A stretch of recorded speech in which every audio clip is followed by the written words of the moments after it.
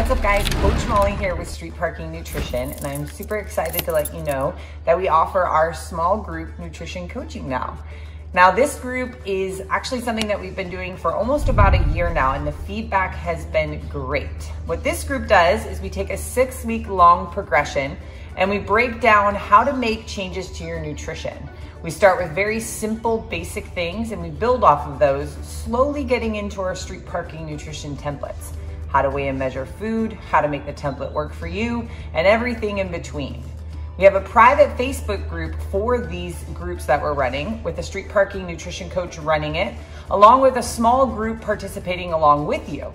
We run lives to answer your questions, talk about upcoming changes that we do throughout the weeks, and just get a little bit more support from a coach as well as the community.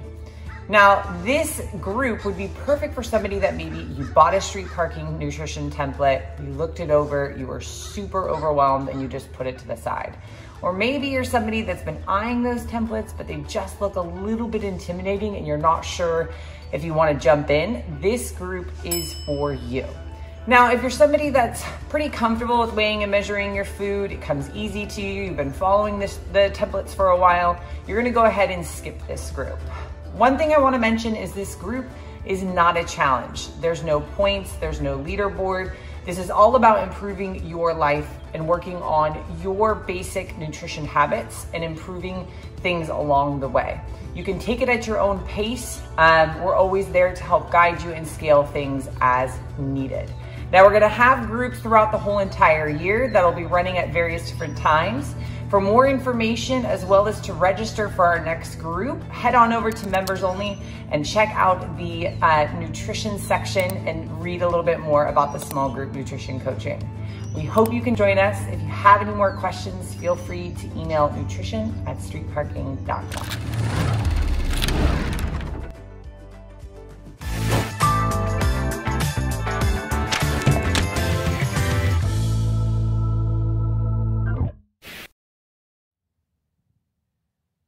All right, here we are. Apparently this is episode number 8, which was shocking to all of us as we were watching that commercial. We were like, what number is this? And we thought it was 5, but it's 8. So it's February 2nd, 2021. And we're here, and we're on the last week, if you're a part of the street parking community, of our New Year's challenge, which has been the Control Your Fitness challenge. And you know, as we've been kind of going through this last week, we're starting to have these conversations with members of like, okay, everybody, like, remember, when it comes to the street parking challenges, the idea isn't to stop once it's over. So yeah, there's 5 days left. I think I said in the meeting yesterday, we're gonna not log anymore, but that doesn't mean we're not gonna continue with the habits. And I thought would be a cool topic today is 7 ways to control your fitness. Like the 7 things that we thought were important enough that we put them into our New Year's challenge and encouraged people to continue them even after the challenge was over, regardless of what their goals are, regardless of what's going on in their life. Like if you can keep a handle on these 7 things, you know, I've made the joke of like, this is a minimum work requirement. If you're going to be a person that says that you care about your health and your fitness and that you're willing to do something about it, check in with yourself every once in a while. Ask yourself, am I still in control in these 7 areas? And I think if you can say yes, then you're doing a pretty good job. So I think, you know, a lot of times people think that we choose stuff for challenges just to like make it more difficult or because we've got to come up with something. And so I thought it'd be cool for us to talk about how did this make the list and go through each one of them? Like, why is this important? I think to us as coaches, it might seem obvious, but we have to remember that that's not true for everybody. And we've seen that in the challenge with the questions that people have and or the workarounds that they're trying to make or whatever. So yeah, here we are. Now, you know, this week also, I think that being a street parking coach, it's tough.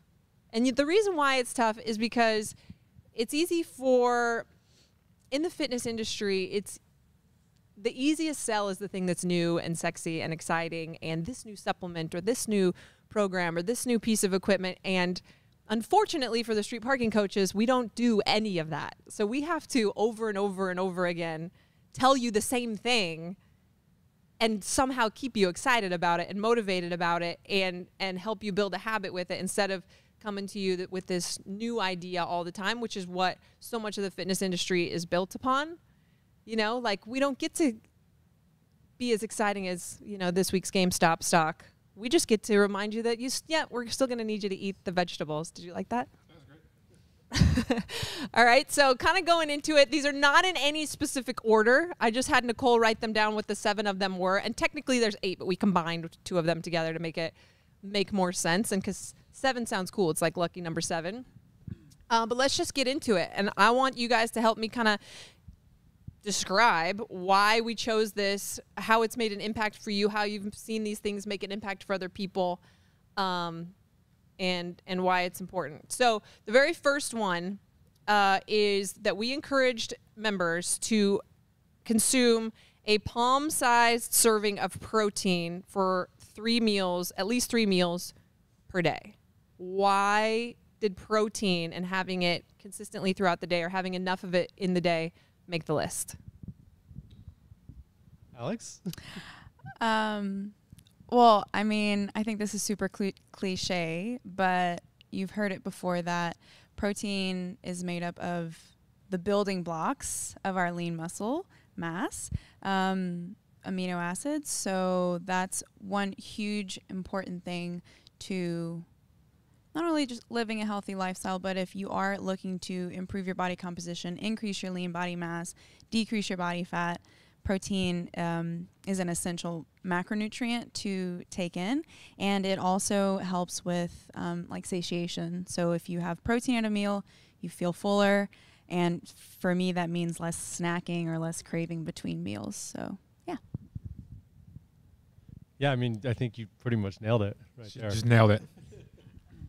Yeah, and the thing is, you know, I think women in general have a harder time with this one, and we have a large percentage of our members are women, and they struggle with getting protein. We did not specify the type of protein. Now, if you ask me personally, you know, I would encourage high-quality meats, but we do have members who are vegan and vegetarian, and we're not going to say that it has to be those. But protein is critical, not only for, you know, sustaining and building muscle mass, but for so many other things that your body does throughout the day. They're the building blocks of all of our cells. And so especially, you know, I'm going to be 39 years old this year. And I know that for women, if we're not actively doing our part to both sustain or gain muscle, starting at like the age of 20, we'll start losing muscle.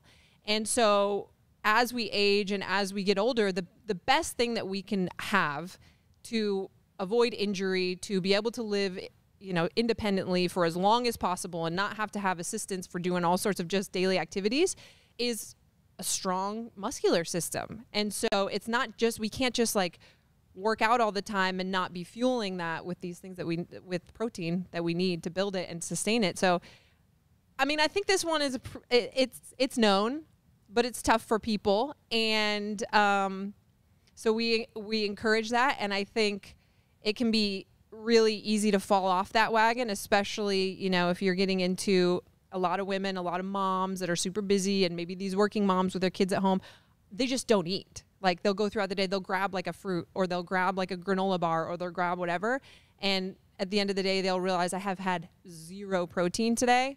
So we encouraged our members in the challenge, and I would say one of the first questions you should be asking yourself when you're looking at your nutrition is, am I getting enough protein? I can also understand why it's so hard for people to consume the protein that's needed, because a lot of the times, I'm going to use meat as an example, I'm just not so aware of recipes really for vegan meals. So I'm just going to speak as far as the animal-based proteins.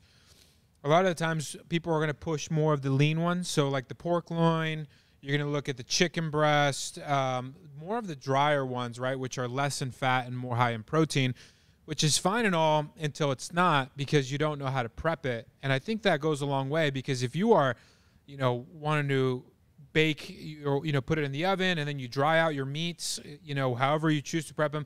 It is not fun, especially if you're trying to meal prep throughout the week. You go in there and you microwave. I know we can make up so many jokes as far as the rubber chicken in the microwave if you use like a chicken breast or like a pork loin. So I would encourage you, if you're struggling, as opposed to pulling back from the amount of protein you're supposed to consume, maybe explore with meats like the chicken thighs, also pork tenderloin, obviously beef as well, things that are a little bit more heavier in fat. That way, at least you're consuming the protein you're needed. Again, we don't want to go deep into, okay, now you have to make adjustments. Just consume the protein that's needed, and don't necessarily stay so tied into the leaner ones, because it is hard to sustain that if you're not a good cook. So I would say my favorite meats that I shouldn't say we make, because let's be honest, I don't cook. Okay, but my favorite meats that you make or your mom make are the ground chickens or the ground turkeys. I think those work really, really well. I will add on to that too. We have to be careful. I think there's a misconception a lot of times, not a misconception, but of what do we consider protein? So I said it doesn't have to be meat, right? But I think there's a lot of misinformation or just wrong information out there that gives you this idea that you can get enough protein from peanuts, or that your broccoli has protein in it, or, well, I look at, my slice of bread and it says it has 2 grams of protein. Like, does that count? We want to make sure that we're getting whole protein sources. So there are some vegan protein powders or things like that for vegetarians as well. But we're looking at even like eggs and fish and meat and some of those more whole protein sources, not the trace amounts of protein that are in your veggies or in your bread or in your rice or whatever. So where the bulk of the calories in that item are coming from protein. So just 2 quick things. One, just to speak to that, like plant-based sources of protein. Oh yeah, you did that. You went down that road. Yeah, and I didn't really do it properly. And to be honest, like my next big experiment, I'm thinking I might try that out and actually test, what happens with my lean mass and bone density and that kind of thing, because I didn't really measure anything. But I've looked into it and I've read about it, because honestly, I wanted to argue against it for a long time, because I was like, oh, you're not going to get the complete amino acid profile if you're just eating plants. And that's been the narrative for a long time. But there's plenty of stuff out there now that shows that if you are varying your sources of plant-based protein throughout the day, then over the course of the day, you are going to get a complete amino acid profile that you would get from eating animal meats or eggs and that kind of thing. So it's definitely possible. You just have to make sure that you are varying your sources and that you're getting quality sources. So, for example, if something is mostly carbohydrate and there's like sugar in there and stuff and a little bit of protein, that may not be the best option. But there's plenty, like quinoa is great. Lots of different types of beans are great. You got to look at what's going to agree with your body. But it's definitely possible. So I just don't want anyone to think that we're saying that you have to eat animal protein. You could do it with plants. You just got to like look into it a little bit and don't trust. There's plenty of propaganda going both ways on there,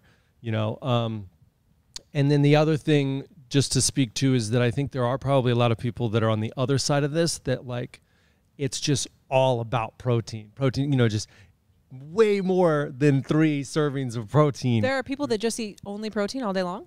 All day long. Yeah, like protein and fats or whatever. So yeah, it's possible to overdo protein and it doesn't actually do what you think it's going to do. Your body's just going to turn it essentially into glucose, which is what you're going to get from carbohydrates. So it's the right amount, not as much as possible.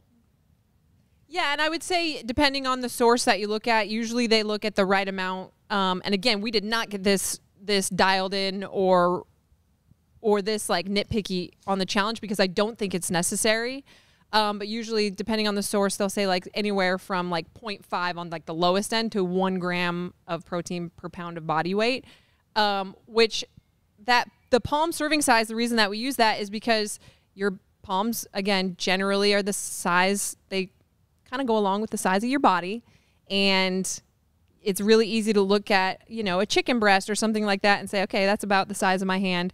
And we encourage people, get 3 servings that are that size at some point during the day, and you're good to go. It doesn't need to be more complicated than that. I would say some people will struggle that are making that transition to the palm method, which is really good, honestly. I think we're so used to, as a society now, where food comes in volume, right? And it doesn't even have to be well balanced, you know, nutritionally. Like you go to any place, you know, restaurant, people go for how much food you're going to get on your plate, which now alters our reality as to what we think a well-balanced meal is. So I think the palm method is great because it grounds you back into what's realistic, and if done properly.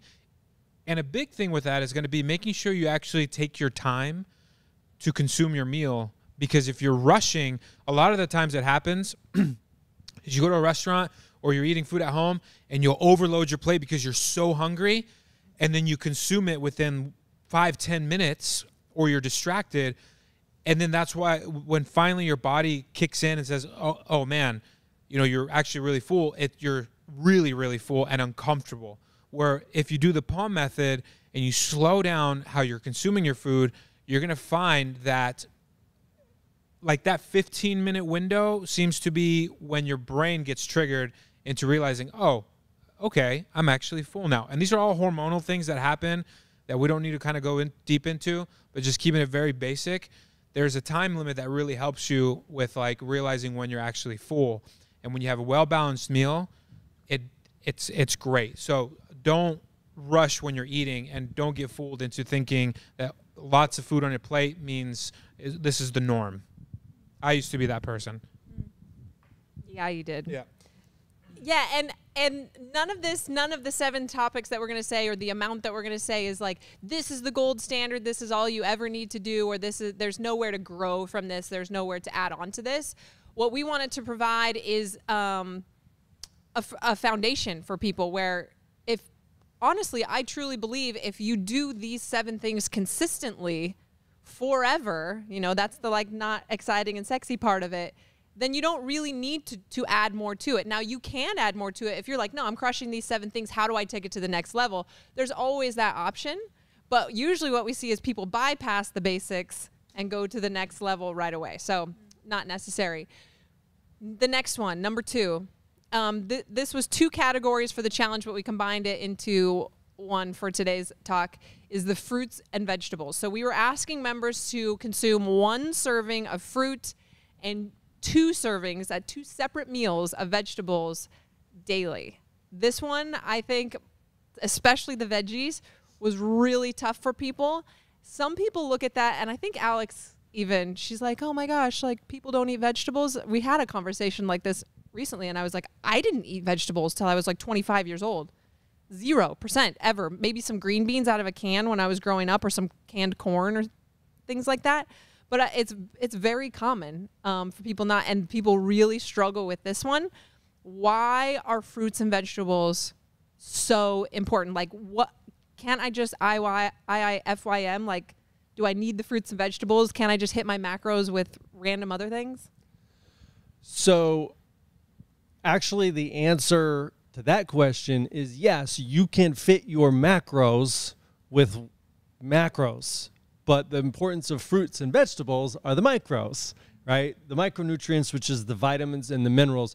And those are super important because those are actually what make the processes in your body happen that, you know, break down the proteins or bring nutrients to your muscles through the blood. So if you don't have enough iron, then you're not going to get oxygen delivered through your blood to your muscles and things like that. So the micros are really almost the catalyst of a lot of these things that need to happen in your body for the macros to do what they need to do. That's why there's like a massive industry for vitamins, because of that reason. If you actually ate what you were supposed to on a simple level, you would probably hit all your macro and micronutrients throughout the day, if you did the palm method, if you ate the recommended amount of fruits and vegetables throughout the day. But I mean, that's why there's, the vitamin industry is huge. Yeah, and something that I learned, I don't know, it was probably like 10 years ago, and it was such a big light bulb moment for me because I, again, did not grow up really eating veggies. I remember a friend of mine in high school, I was hanging out at his house, and he asked me if I wanted an orange, and that was odd to me. Like, am I just going to eat an orange? Like, that's weird. Like, can I have, like, a granola bar or something? Like, who just eats an orange? It was strange to me. But this light bulb moment was kind of like, with the vitamin industry, I read a book or I was at a lecture or something where the person was explaining that the vitamins and minerals, the combinations of them and the quantities and ratios of them that are in food, that are in the fruits and vegetables, are in the ratios, are in the quantities, and are varied in a way that is the way our body's designed to take them in. So a lot of times you'll hear people who are like supplementing with vitamin A or vitamin B or whatever, and they're taking these high doses of just that one single thing by itself. And that's not really the way our body's designed to process vitamins and minerals. They're meant to be combined together and come from varied sources, which, Jeb was talking about with the protein, but it applies to this as well. And if we are varying the fruits and veggies that we're eating and we're eating enough of them, there really isn't a lot of need for most people for just taking a general daily multivitamin. It's not that it's wrong if you want to take it and it makes you feel better, but it's not really so necessary. And I think for what Alex was saying about protein, the other huge benefit that we get from fruits and veggies is the satiety and how they will help fill you up. Yeah, that's what I was going to add. For vegetables in particular, and especially because we were actually requiring more servings, but they just help me feel fuller at any one meal. So again, I'm craving less, or at least I'm less likely to snack mindlessly on things between meals. And then another note on fruit is if you have a sweet tooth and this is not something that we made like mandatory in the challenge, but one kind of next level thing that you could do to improve your health would be to start reducing excess sugar intake. So if that's something you were doing, fruit is a great way to get in some natural sugars and kind of satiate that sweet tooth. And then one other thing, and I know we beat protein to death, I know we did, but while we're talking about micronutrients, because I get questions sometimes like, is it okay to drink a protein shake and that be like a protein serving? And that is fine. It does not have to be a post-workout. The issue with using that solely as a protein source is that you don't get the micronutrients that you would if you were eating a whole protein source. So I just wanted to make sure everyone knew you can get micronutrients from protein as well, and that's why we don't recommend protein shakes as like a sole protein source. Yeah, and then just like a word of caution too, because I used to have a friend that used to drill me with wanting to sell his vitamins.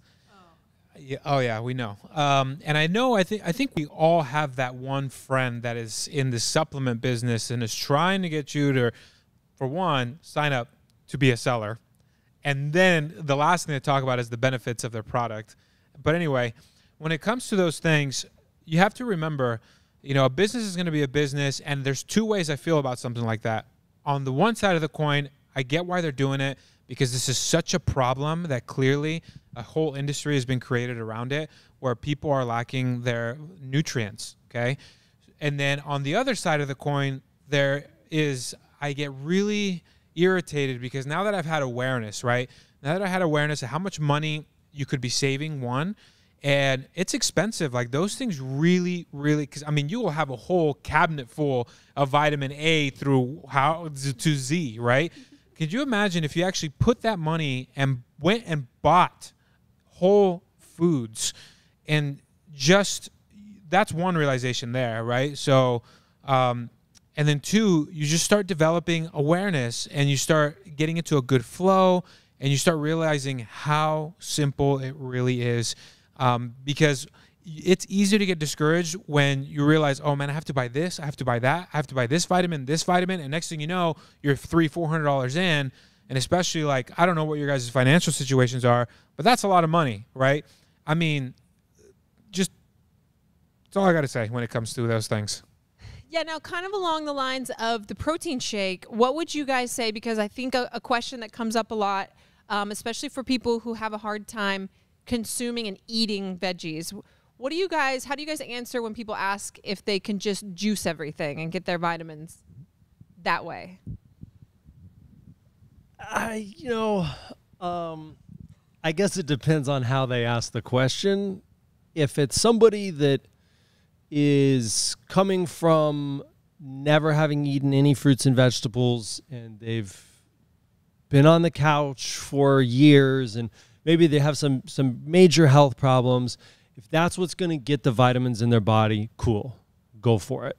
I would say that juice is not the preferred method of delivery for that type of thing, because we do want the fiber and the other things that go along with eating whole foods. And I think, we're going to kind of keep coming back to this. It's like, keep it simple, quality sources, and whole foods. And that's pretty much always going to be the way to go. There's always going to be something else out there that's like the workaround.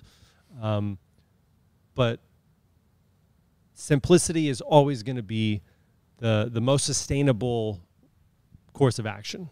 Yeah, and when you lose the fiber, you lose the feeling full. I mean, you could take like your 2 scoops of whey protein, chug it down, and your juice that you just made and chug it down, and you got kind of, what we were asking for, but you're missing out on a lot of good stuff there, and you're going to be starving in an hour. Mm-hmm. And that's going to make it real hard for you to, keep your calories in check and all of that stuff. So eating whole food sources and getting those proper portions. If you're having your palm-sized protein and 2 servings of veggies at a meal, you're going to be full after that meal, regardless of what else. Maybe you added some rice and some avocado or whatever to it. We didn't specify any of that. But we know with just those 2 things at the meal that's going to be a pretty solid meal that's going to help you feel really good and give you so much of what your body needs to perform and feel great. That made me think too of dried fruits. And it's the same idea. I mean, and you actually do keep some fiber, but you're far more likely to overeat dried fruit than if you were eating it like in its pure form. Like those Costco dried mangoes. Oh, they're so good. I was just thinking about those also. Let's hit the next one, because I know we can go deep into those first 3, but yeah. Okay. Next one is for the challenge, we asked members to work out 4 times per week, and we specified that number. So I want to kind of ask you guys, I don't think that we need to talk about why exercise is important. I think people, that are watching this have heard us talk about that enough. But how did we come up with 4? What are your guys' thoughts about 4 versus 5, 6, 7, 3 for weekly exercise? And when we're talking about exercise, we're talking about I'm specifically focused right now on doing, whether it's a street parking workout or a butts and guts workout or something that looks like exercise, not just going for a walk or something like that in general. For me, if we're talking about a weekly basis where there's 7 days, 4 kind of tips the scale. So now I'm, being productive in that manner 4 times, and then not doing, if I do stick with only 4, I am at least doing 1 more day of exercising than I am of not. I think it's also good to note that gives 3 rest days, which, we have a whole coaches roundtable about rest days and the importance of those. And that's completely manageable, I think, for a lot of people. 4 is sustainable. You can do it for a lifetime. That's kind of why we're doing this whole thing. It's like what you said, it's the minimum work requirement. So we need to make sure we pick a number that we can sustain forever. And I think 4 is totally appropriate. Yeah. And I think, it's important to note that we weren't saying only 4, right? There was you're not allowed to work out 5 days or, some people will go 6 days. We always send the message of we want to see 1 rest day. Not everybody listens to us. There's definitely a cohort of street parking members that don't listen to us on that one at all. But I agree with Alex on 4 days kind of tips the scale. Now, typically we would probably suggest that it's not 4 days in a row and 3 days completely off. Some weeks, if that's what it needs to be because you've got certain things going on in your life, I think that's totally fine. We'd like to see them spread out a little bit. I guess my next question is, of course, for the challenge, we were specifying street parking workouts because it was a street parking challenge. But let's take it outside of SP. What would you guys consider to be exercise that would count for you personally, or for someone that you were trying to help them? What would count as one of those 4 days of exercise for you? That's a good question. I would say, a period of sustained effort where, for me personally, like, I like to sweat. I know some people just don't sweat when they work out, but my heart rate gets up, I would say, to at least 60 to 70% of the max, or whatever that is. But you would just know, like, you're out of breath, you're huffing and puffing, you're sweating, you're tired, that kind of thing. And then it depends on the type of workout. If you're doing strength stuff, you obviously want to feel like your muscles have done something. And if you're doing more conditioning type stuff, then yeah, you should have that cardiovascular stimulus. So that would just be putting it very simply what I'd be looking for and count as a workout. Yeah, and I don't think that there's a duration tied to it necessarily. There's not a type of workout I think that any of us would attach to. It's got to be this type of exercise. For me, it's intentionally being uncomfortable. It's not intentionally being the most uncomfortable I've ever been every single time, or 100%, or it's got to look a certain way, or I've got to be in the garage or in the gym for a specific amount of time. It might be I'm intentionally uncomfortable doing air squats and burpees at the foot of my bed at my Airbnb while on vacation. So I don't think any of us would tie anything specific to that, but you're doing it intentionally. And I mentioned at the beginning, like, it's not just going for a walk. For some people, it might be just going for a walk because they haven't done that, and that is uncomfortable for them, and they're going outside to do that to push themselves to move more. And for some people, that might be where you start, and you work toward getting that 4 times a week. And once the walks are no longer so uncomfortable, then you might start looking at, okay, what's the next step that I can take? Mm-hmm. But I think 4 is something that's completely sustainable, even when you've got a lot going on in your life. I'd say it's more sustainable than 2 because you're in it. So in terms of consistency, which is what we think is the most important thing, 4 is kind of right in that sweet spot where you can stay in the groove and you're not going to fall out of it, versus 2, yeah, you could get 2 awesome workouts, but 5 days in between those, it's like real easy to fall off and get distracted, It's a really good point, Jeb. Thank you. All right, next one. A nighttime routine. Now, we've got 5 years of street parking challenges under our belt at this point, and 3 of us up here have experienced what it's like to be a parent of a baby. And we have a lot of members who are shift workers. So nighttime routine has kind of replaced getting a specific number of hours of sleep when it comes to, hey, minimum work requirement for your life. Because the number of hours of continuous sleep is not something even as easy to control as getting 4 workouts. And if you've never been in a situation where you have, you're a night shift worker or you're a new parent, that might sound like, how is that possible? Like, just get the sleep, just go to sleep. It's not so simple for specific groups of people. So what we were asking was, hey, make an effort to get the best quality sleep that you can and the most quantity that you can, and at least show some effort in that. So this is something I would say probably, and I don't know, I think Alex is a good sleeper, but on this panel, I'm probably the worst at this. I've always considered myself to be a night person. I've always, had some random side business going on at 2 a.m. That's how this whole thing started, and here we are. And it's like my time. I really like being up late at night. And with the 2 boys, our 2 little boys now, it just is not possible. And so this one is the hardest for me. The nighttime routine that I chose was to no longer watch any sort of random Bridgerton or some random Netflix shows in bed. So, and that's something that I had gotten in the habit with nursing Banner. Like I'm on my phone or I'm watching something while I'm nursing him, and I had to break that cycle now that he's in his crib.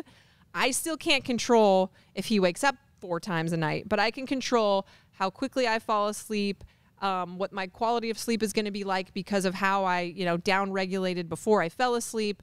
And so just taking control of some of those things that I think people I think this is another one that's really tough for people. Yeah, I'm with you. Like I struggle so hard with that. Definitely a night owl, and I have this whole little world that goes on after everyone else goes to sleep, and I kind of love it. But it makes a huge difference the following day if I have taken some action towards a good bedtime routine.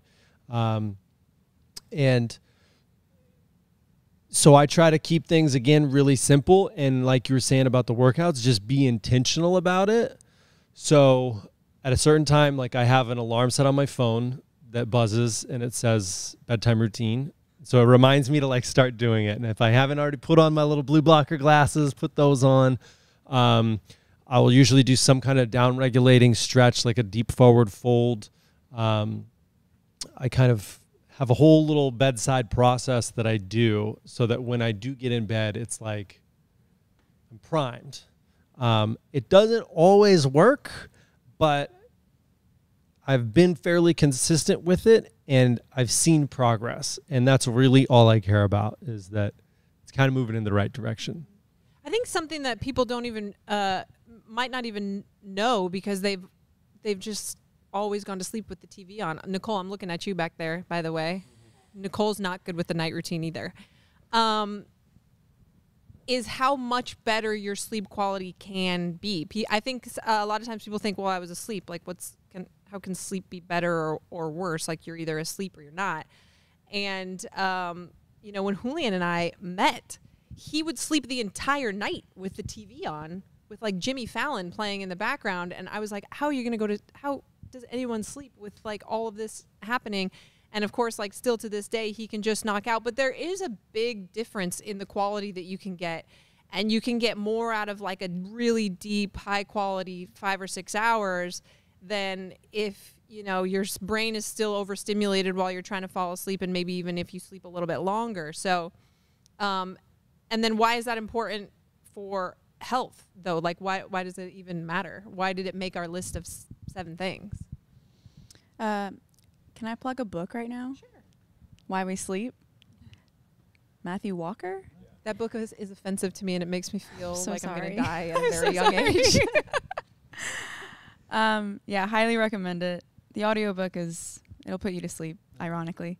No, I think the research is just showing more and more and more how imperative getting quality sleep is, not only to like your cognitive functioning, so like being creative or problem solving, but your emotional health, your mental health, your brain and heart health, just your immune system. And they still don't know so much about it. Like they don't know really why it's so imperative, other than that, like certain neurochemicals are regulated while you sleep. And, and a big thing, because we are a fitness community and a lot of people are trying to improve their body composition or lose body fat, is that your gut hormones are regulated when you sleep as well, like leptin and is that the big one? Ghrelin. And your cortisol is lowered during that time too. So if you're not getting that, then your cortisol is staying up, and then that's leading to hanging on to all that body fat. So yeah, there's just so many benefits to taking control of what you can as far as sleeping goes, and starting to create an environment that is supporting that sleep. And maybe you want to talk, Julian, about other things that are not like within the hour that you're going to fall asleep, but like caffeine. I know you talk a lot about that. Yeah, the book she brought up was great. I think everybody on this panel has read it or started reading it. I know me and Miranda talked about it a lot. Again, a warning to that book, if you're a parent, the one thing it does not have answers for is being a parent and the whole sleep thing. And it can get really like you find yourself searching for that. Okay, but what if my kid doesn't sleep? And then you're getting angry. It's just, that's going to be a chapter and a phase that you have to be, if you're blessed with a kid that can sleep, good for you. If not, we're going to go through, we're going to lose some years off our life during that window, and we got to just face reality. But yeah, you got to set up a good night routine because especially with caffeine, that's one of those things too. Try to get in a position where you're not consuming caffeine after noon, meaning as soon as 12 o'clock hits, wherever you're at, because sometimes it takes your body anywhere from 5 to 7 hours to kind of get that caffeine out of your system. Even decaf has I think 15 to 30% caffeine still in it. So for those of you guys who are, coffee drinkers in the evening, which don't get me wrong, it's super cozy, right? But you have to keep in mind that it's going to affect your body's ability to get into a REM sleep, which is what you're trying to aim for. Your body goes through multiple stages of sleep throughout the night, and you're trying to get, that's why the 6 to 8 hours is, not even 6 to 8, 7 to 8 hours is kind of what you're going for eventually when you have the opportunity to do so, because that's what's going to help you kind of longevity of life. It's going to stack up with all the other things, which is health and fitness. It's just, that's that pyramid you're searching for. Like Alex said too, just the cognitive function alone, I think, especially for those of us in relationships or dealing in work environments, whatever relationship you're in, whether you have a husband and wife or your coworkers and stuff, for those of you YOLO warriors, night owls that think that 5 hours and under is going to be plenty of sleep, let me tell you something. You're going to be able to solve problems a lot easier and smoother and be able to process emotional people throughout the day, whether you're an emotional individual or not. For me, I'm not a very emotional person. When I get more sleep, I'm able to deal with Miranda a lot better because she is a little bit more emotional, right? And being aware of that, I know that if I haven't got good sleep, I let her, I try to pick up on conversations later because I know how important those things are for a relationship. And again, this applies to your coworkers as well, right? So the cognitive function alone, is just something so important for that. And there's a reason why companies like Google and Nike and Apple, all of them have started throwing in these sleep pods or nap stations because they know the answer of all this. They're starting to figure out scientifically the benefits of sleep and what a nap does to people's brains.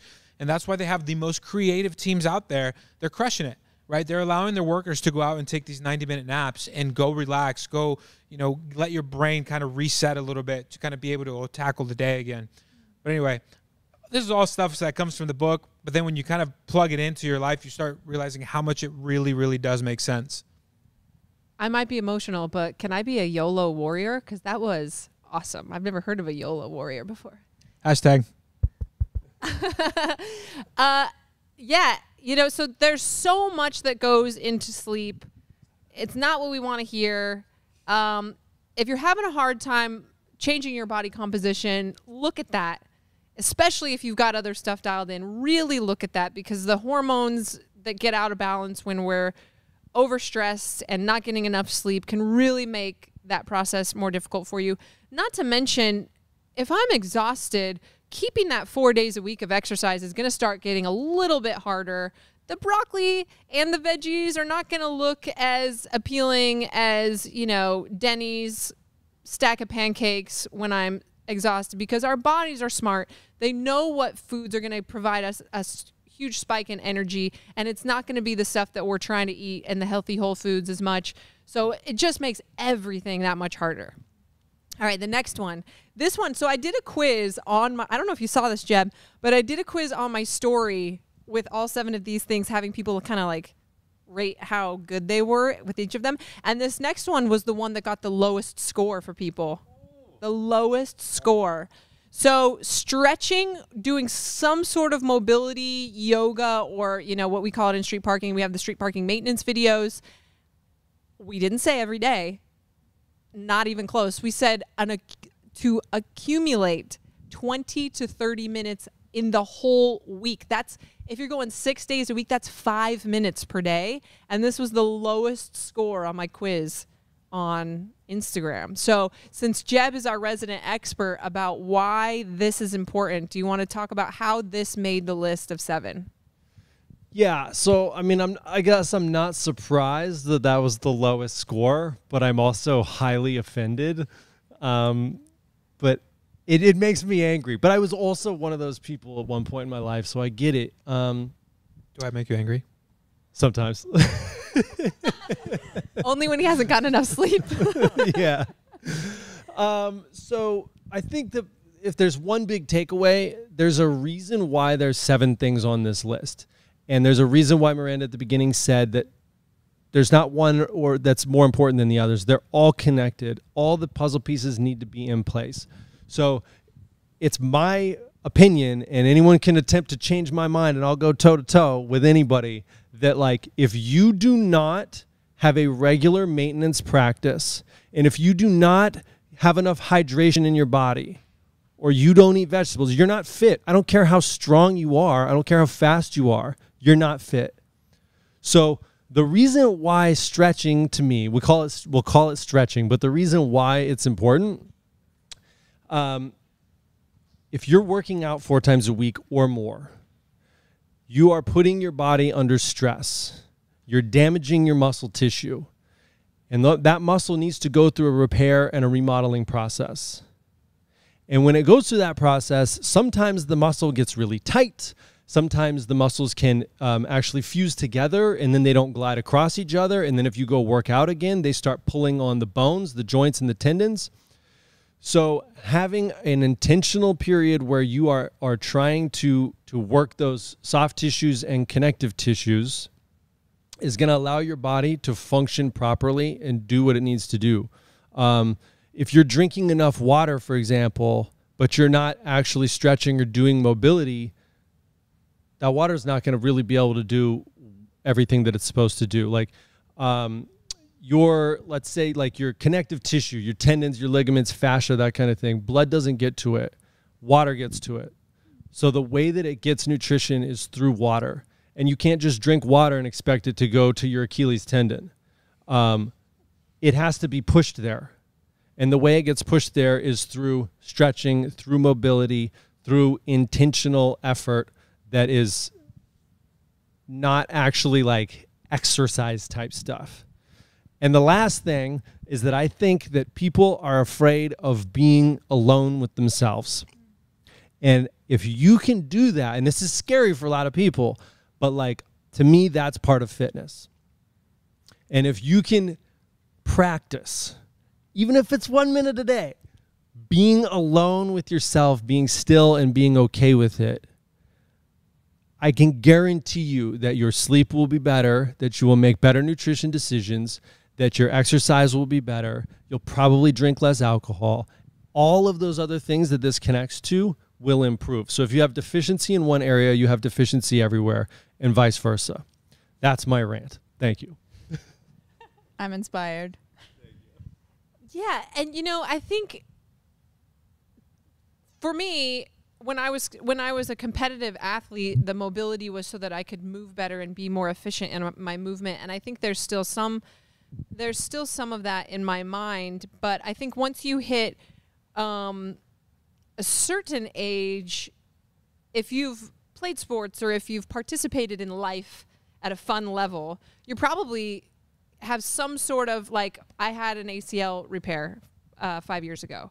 And if I'm not actively, I can't just work out and expect that to just always feel good. Like, there's some mobility stuff that goes into that injury that happened. And I would say most people, by the time they're like 30, 35 years old, have something like that. Maybe they fell when they were snowboarding, or maybe they played baseball for so long and they were the pitcher, and so their right shoulder's just kind of a little wonky now. And when we start getting, I notice it completely, when I start getting lazy about taking care of the things that I've just kind of accumulated, my baggage, as you could say, I guess, along the way of life. It's asking for injury again. I'm now moving and compensating in my workouts for those things. And so you're just kind of going down a dark road. And I think in general, most of us have jobs or things that, whatever our life consists of, there's a lot of sitting. And you just can't like do 5 minutes of air squats and expect that to completely mitigate all that happens in these crappy postures that we're in all day, every day. And so again, I mean, I've seen since the beginning, since 20 years ago when I started training people, just an inability for a lot of men, honestly, more than women, to not be able to put their hands over their head higher than this right here. And some of those things you might not ever get to perfection or like full, beautiful jeb range of motion, but they can be improved upon, and it can improve your quality of life so much and reduce the risk for injury. I hate it. I don't hate it as much as him, but I hate it. I've always hated it. I used to say that the thing that I hated the most about being a competitive CrossFit athlete was the fact that I had to do mobility so that I could move better. I hate it, but I do feel a big difference. Even just in how I feel when I wake up in the morning and get out of bed, I can feel if I've been doing a good job of doing the maintenance and stretching and stuff like that versus if I've been kind of lazy for a few days. 20 to 30 minutes is probably not nearly enough to fix or improve a lot of people's issues, but we know that people are so bad at it that we gave them like, this is, again, it's your minimum work requirement. At least do something. My defense, I don't hate stretching, actually. It's a very strong word. Like, I don't hate running. I hate it. Okay. Because, like, running, I don't hate running. I actually like it when I'm in the flow. Same thing with stretching. If I'm sitting down and I start doing it, I really enjoy it. I think the problem is it's not on the top of my priority list, and I know this. And the thing is, if things are not on the top 3 of my priority list, it becomes easier for me to push them to the side and not put as much importance to them. However, I do know that in the evenings when I am sitting on the floor waiting for Knox to fall asleep outside of his door, I do sit in a straddle pose and reach and get my stretching in. It's not alone. It's while I'm on my phone. But I found myself naturally sinking into some good stretch positions. But there's lots of room for improvement, like a lot. But I don't hate. Okay. Well, I have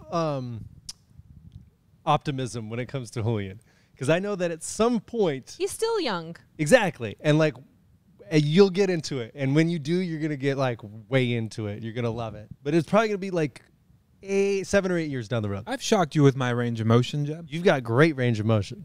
Yeah, and that's where it's hard to feel like you need it when you're still moving so well. Exactly, so it'll come. Your time will come.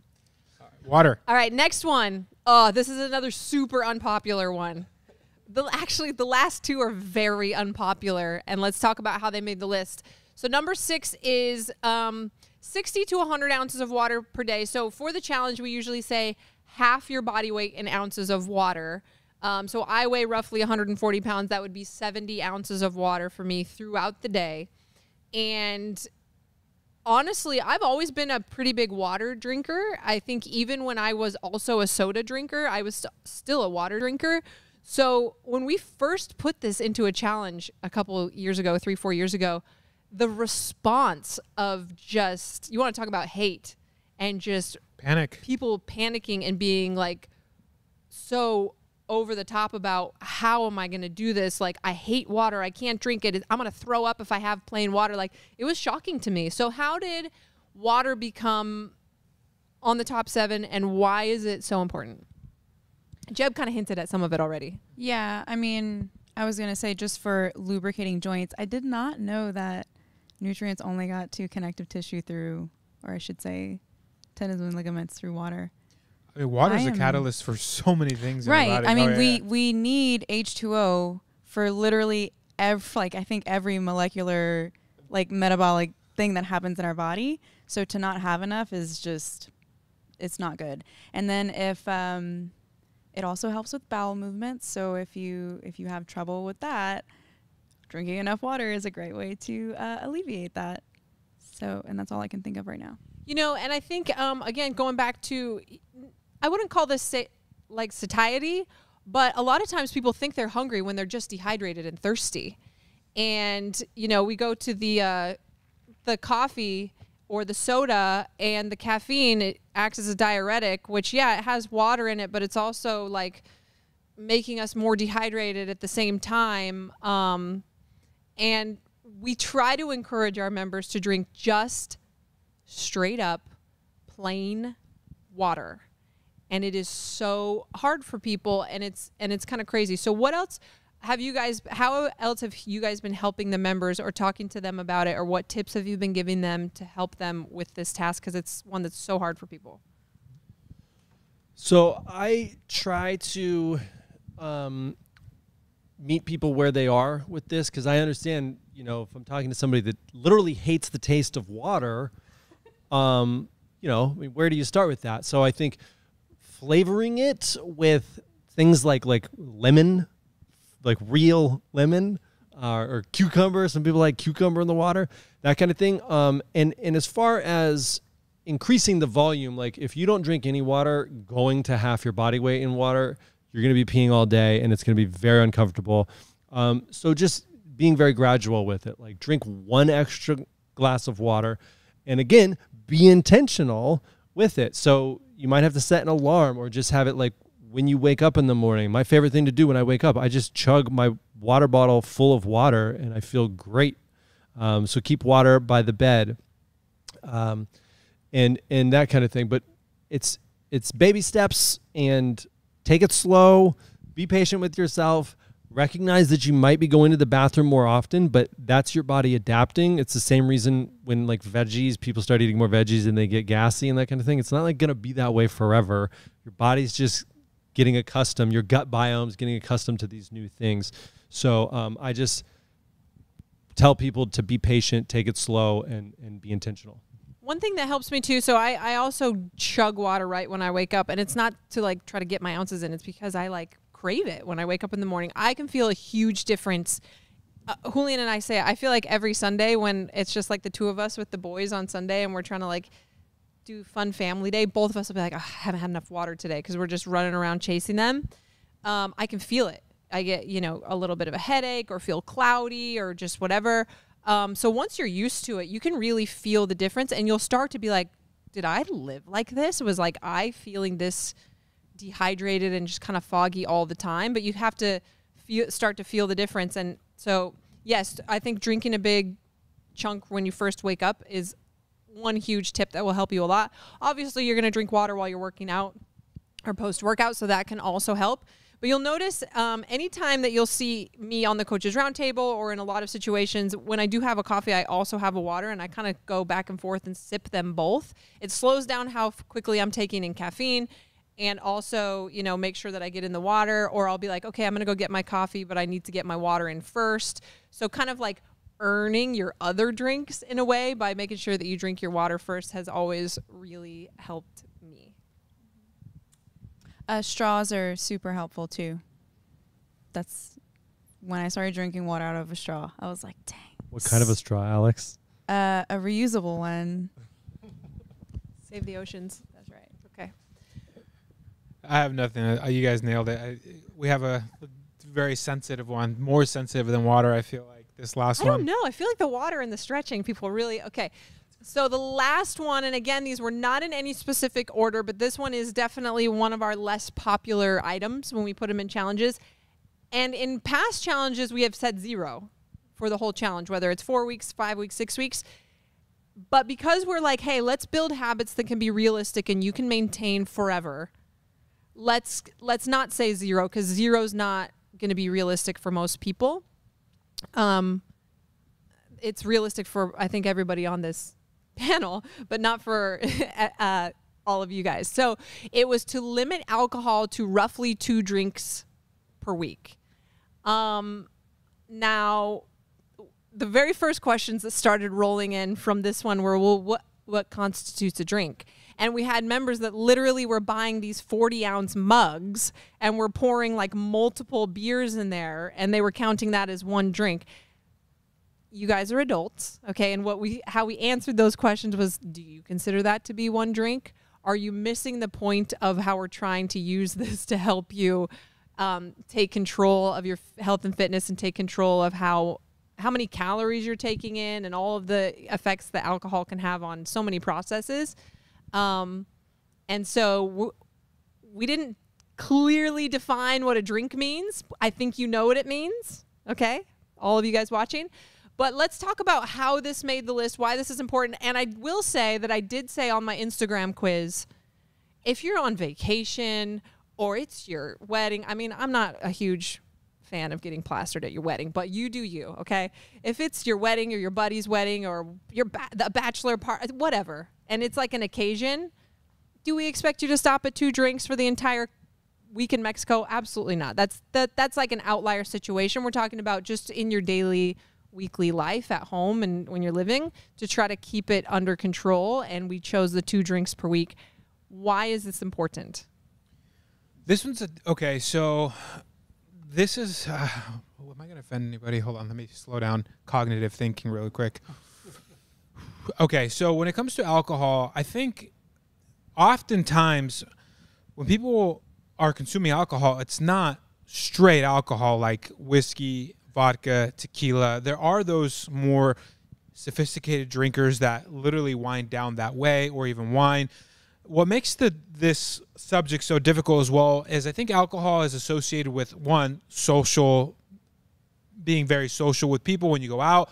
Also culturally, right? How big wine is a big one, and how that's like in all the books, that's how people party or have dinners. So culturally, alcohol, it's not just, don't think just beer and hard alcohol, right? Like wine has it. There's so many things that have it. So, well, it's just those things. But anyway, it's just being aware that now there's enough science to kind of back the fact that when you overdo it with alcohol, you're already putting a lot of strain in the liver, right? That's what gets hit the most. And the problem is your body has to really work overdrive to break down alcohol in your system before it gets flushed out. So when you stack that on top of these other habits that you haven't really well dialed in, right? So a lot of times you're drinking your fruity cocktail or your Cosmo or your whatever. Is that really alcohol at that point? You're just drinking like a sugar bomb with some alcohol hidden in there, right? So think of it this way. Your liver's already trying to break down the alcohol, but now you're making it work even overdrive with all the carbohydrates that it has to break down from all the sugar that's in those drinks. Yeah, over time, that's why we're seeing all these problems arising in the health as people get older in the 40s, 50s, 60s. They just get wrecked, right? And it's going to catch up to you big time. Yeah, I think there's obviously a caloric load that goes with those types of drinks, especially as well, whether even if it's just a couple beers or a couple glasses of wine. If it's every day and you're adding that on to the calories, and maybe you're nailing your calories throughout the day and you're getting your workout in, but then you kind of like have your like 3 or 4 beers every night, it's going to be tough for you to lose and the weight that you're trying to lose or gain the body composition. And they're not really doing anything for you, those calories. They're not giving you anything that's going to help improve your health. There's no vitamins and minerals. I guess there probably is in wine. But it's a big calorie load, and you know there's a reason they call something a beer belly, is because people just do that. I would say too. Now, I'll be honest, and I don't even think I've told Julian this, but there's been some nights with the two. And I'm not a drinker. We don't drink. Like maybe a couple glasses of wine when we go on vacation, and it's just the two of us. If we're on vacation for 5 nights, it might happen twice. But there's been some nights with both boys where I'm like, I get it. I could really go for, a glass of wine right now. And so I completely get it. And I do think that the pushback that we get from the street parking members is mostly that. Yeah. It's mostly like, this is how I unwind. Like I have kids screaming at me all day, or I have this really stressful job and this really stressful life. And this is my sanity. And kind of, I would urge you to not have it be that. Because I think that goes back to Jeb even talking about, can you be with yourself? Can you learn ways to deal with stress that doesn't require you to take in a substance that alters your brain function? and it like a form of escapism? Can we get into some stretching and maintenance and meditation instead? Can we get into a really good book instead? Can we just sit and watch the sunset or something without having to do that? And I think there's like a mental health component. I think there's an emotional health component that can come from that. I think that there's a lot that can come in your relationship where, you know, you guys can lean on each other for that sort of thing.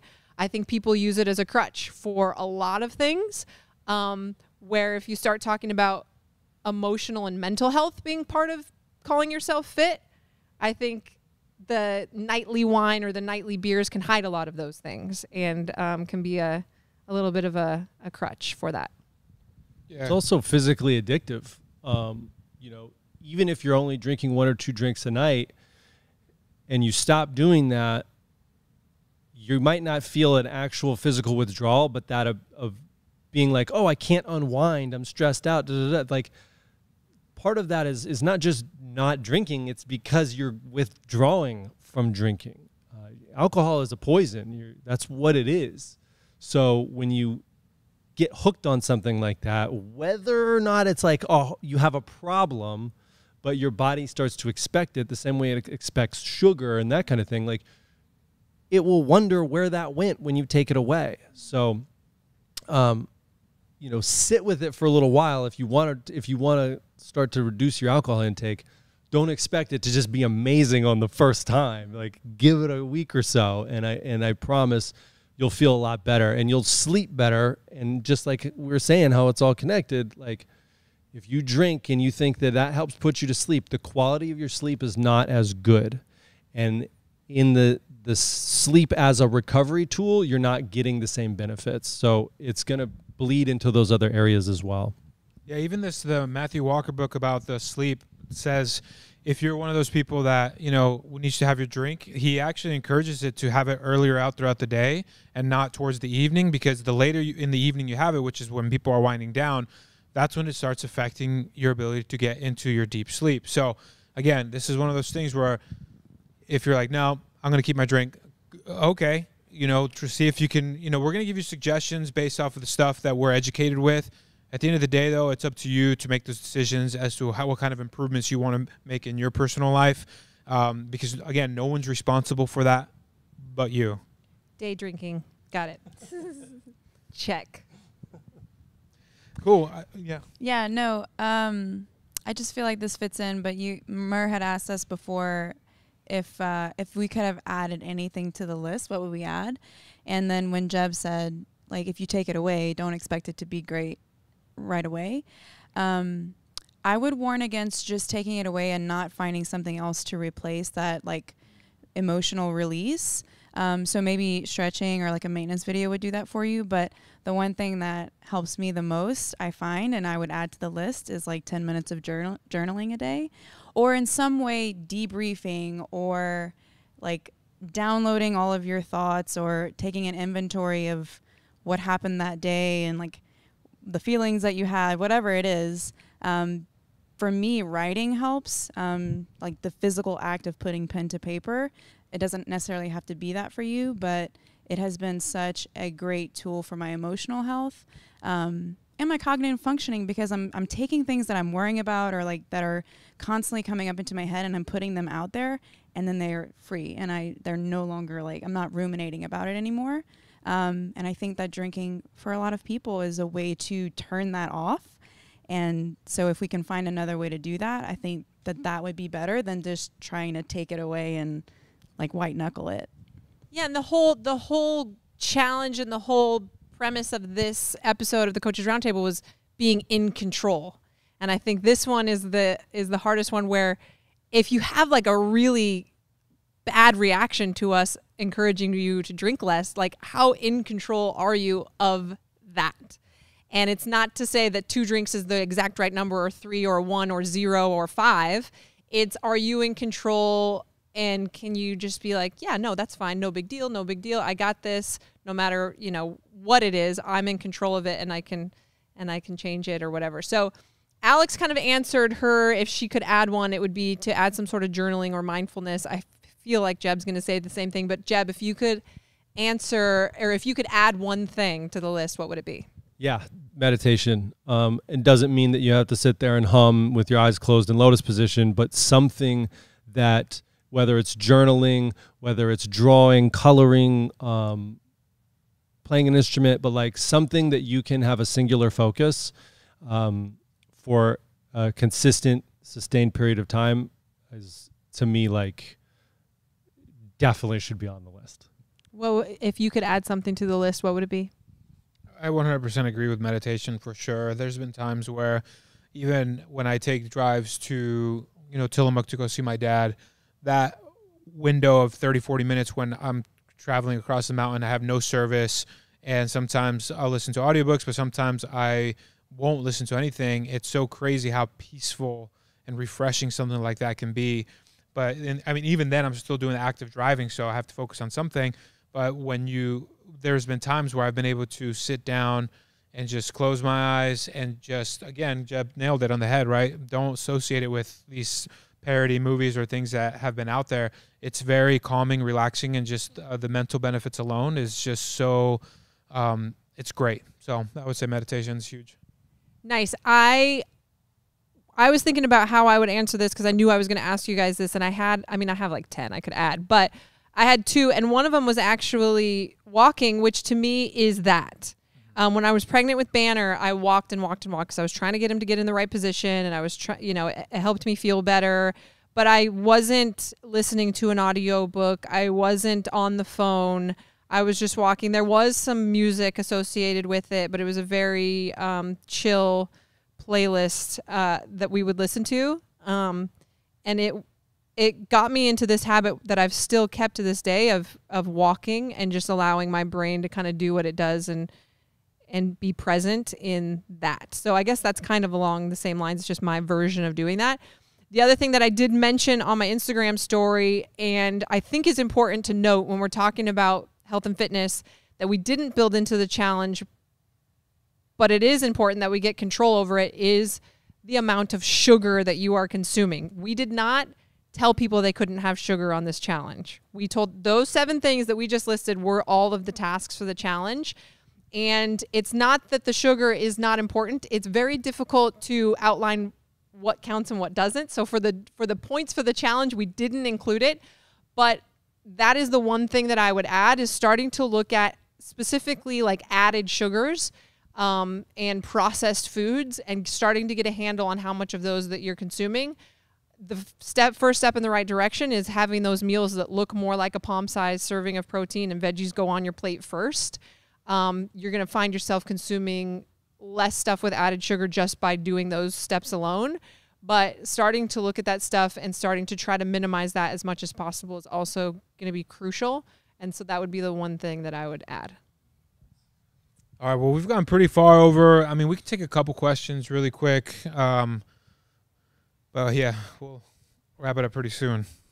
All right, we just have 2 questions. So, 1, what was either the hardest for you to incorporate of these 7 things, or would you have wished you incorporated sooner? For me, I think I already answered it. It's definitely the nighttime routine. Yeah, for me, it's the stretching and the nighttime routine. For me, the nighttime routine, for sure. I wish that I had gotten into stretching earlier on in my life, but I struggle with the nighttime routine. Yeah, I had been stretching 20 to 30 minutes, but it was a personal goal of mine, even to spread those out over 4 days, kind of like the same thing you were saying, Jeb, about like you can do it once or twice, but it's so much easier to fall out of a habit when it's not consistent enough. So I've found the shorter maintenance videos and sequences and have tried to implement those and accumulate my 20 to 30 minutes rather than just doing one longer maintenance session. And the other one? And the last question is, if this is the bare minimum, what next? Someone wants to go to the next step. What next? Yeah, so that's a great question. As mentioned in the beginning, this is kind of like the minimum work requirement. I would say that almost anybody is going to struggle in at least one of these. So let's worry about that first. So it's not like, oh, yeah, I'm crushing 5 of them. I'm whatever with the water and the alcohol. Now what? Like, what percentage of macros do I need or whatever? Dial in the ones that you're struggling with first, at least hitting that like minimum work requirement. And then it just depends on what your goals are after that.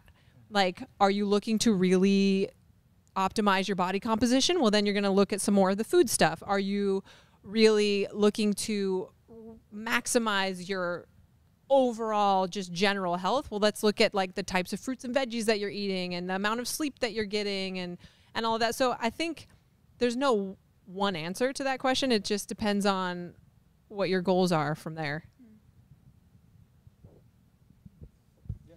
Leave it at that. All right. So again, guys, this is 7 ways to control your fitness. It is not in the least exciting or sexy. It is not. Notice we mentioned no supplement for you to buy. We mentioned no like hardcore program to follow that it's going to change your life and your mind and your body and you're going to become a superhero, and none of it. It can look mundane and it can look too simple. Where the magic happens is in the consistency of this. And it's the piece that's missing. A lot of people will look at this and be like, this is too easy. How could it work? Well, it's not going to if you are not consistent with it. And the goal should be to be consistent with all of it. Find the areas that you're struggling and work on those, even though, you know, it's maybe the last thing that you want to do. Usually the last thing that you want to do is where you're going to find the most benefit, as opposed to continuing to put effort into the areas that you already excel and enjoy, which is, I think, what most people do. So be honest with yourself. Check in with this list a few times a year. See how you're doing and see where you're nailing it and where you're slacking off a little bit. And we will, from our end, continue to say this same thing over and over in as many ways as we possibly can to remind you guys that this is all that's really needed and this is what matters. Awesome. That was episode 8. Don't forget to like, subscribe, and then share this video with anybody that you feel may benefit from this conversation. Talk to you guys next week.